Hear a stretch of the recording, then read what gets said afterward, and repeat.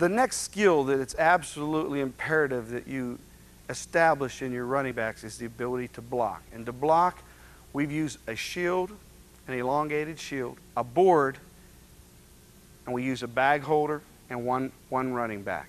We do this individually so there's no chance of people falling into each other and getting hurt. The reason we use the board is just so the back will keep his feet apart and keep a good solid base, okay? And as we talked about earlier with offensive line play, you got to keep a base. You just have to keep a base in order to be a good blocker. Okay, this is the right shoulder block with the shield. And again, we don't take the middle, we'll take a side, right side or left side. Okay, we'll get in a good hitting position. We'll strike up and we'll accelerate and run through the block as we develop this skill. Okay, right shoulder block. Break, go. Dip, leverage, work up, up, up, up, up, up, up, up. Good job.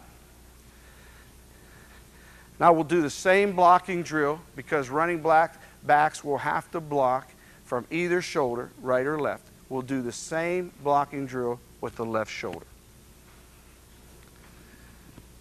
Break, go.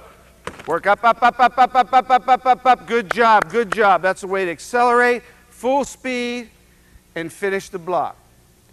You've got to emphasize blocking to running backs. It's got to be a team effort.